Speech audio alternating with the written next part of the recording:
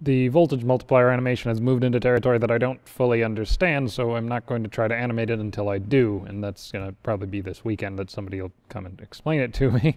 I have moved on to CNC training number 18. We have to do a little load bar graphic and also the regular code highlight to explain what they're going to be doing.